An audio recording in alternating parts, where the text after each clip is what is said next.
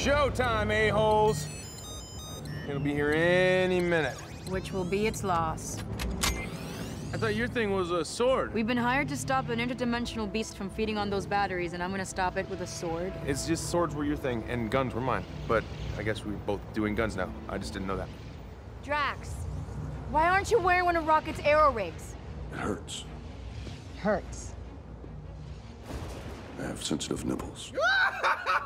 My nipples hurt. Oh, goodness me. What about him? What's he doing? I'm finishing this so we can listen to tunes while we work. How is that a priority? Blame Quill! He's the one who loves music so much. No, I actually agree with Drax on this. That's hardly important right now. Oh, okay. Sure, Quill. No, seriously, I side with Drax. No, I understand that. You're being very serious right now. I can clearly see you winking. Damn it. I'm using my left eye?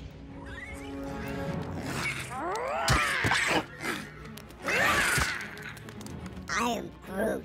Hey, we're not looking at you funny. Well, that's intense.